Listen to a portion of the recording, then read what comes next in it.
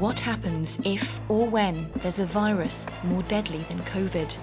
You could be infected anywhere in the world and you need to get home. Let's go for it. For more than 40 years, the Royal Air Force has maintained an aeromedical evacuation facility on behalf of the government. The Air Transportable Isolator, or ATI, of which we have 10, together with the Deployable Air Isolator team, exists to transport patients with highly infectious diseases back to the United Kingdom. The ATI is transported in the wonderfully named Jumbulance, a giant ambulance, and flown by either A400M, C-17 or C-130 to the site of the patient. In the past 10 years, all but one of 17 evacuated patients have survived, and today a brand new cohort are being trained to become part of the team.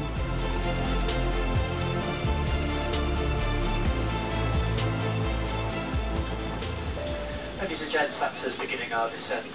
We'll be on the ground in about 30 minutes. The recce team will go out to collect the patient, okay? I'm going to keep the main party on here with the ATI until the very last minute almost. We are tasked from the government to collect patients.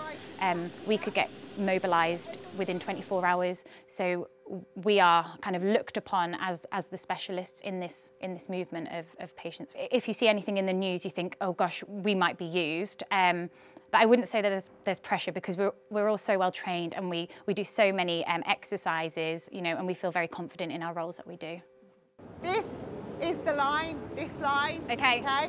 So green, Yeah. amber, red. You have to kind of put on a brave face for the team, and I think if you show panic or worry, then the team will pick up on that. I'm used to going in and out of rooms with patients with high consequence infectious diseases or sort of weird and wonderful pathogens, and I think you focus on the patient at hand, and you look at how potentially scared they might be, how vulnerable they might be, and you home in on that and you make them feel as comfortable as possible. So that helps me deal with any of my anxieties or worries about the disease, really. As you can see, we have the biohazard tape down, okay? So this biohazard tape is your clean, dirty line, or as Tori said, this is your working area, this is your rest area, okay? So the scenario that our first shift are going to go through is the patient actually has some sharps on them. So it's really important within the air transportable isolator that people don't have sharps in there. It's obviously a bubble made of plastic, so it's really easy to create any kind of breach, potentially causing disease transmission. So what we're going to do is we're going to get our trainees to bus the sharps out of the ATI.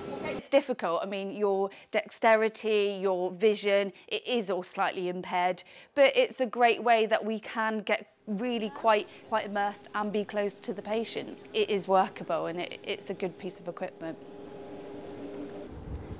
Literally anyone who's going through those decontamination lines, they are not allowed to do anything until they're told. And it's really, really important, because all evidence has shown that doffing PPE is actually the riskiest part of any kind of PPE usage. It's about making sure that we do things very slowly and in a very controlled manner. Everything that we do with this, whether it's the decontamination process, the loading onto the aircraft, is all done very slowly, very controlled. We work in a systematical order in order not to contaminate the clean area. It's so easy for one of my team to just touch something when they shouldn't, or to go across the line when they shouldn't. So I think you have to have situational awareness, which is something I had to really learn to have, to come into a new environment and be on an airfield that's noisy or hot, or to go on the back of an aircraft. You have to have eyes everywhere. I think that's why we as military nurses are heads above. We're expected to act within that exercise role or within that deployable environment. So we can thank the NHS that we can work there and we learn a lot from them, but then we exercise and we take it to the next level.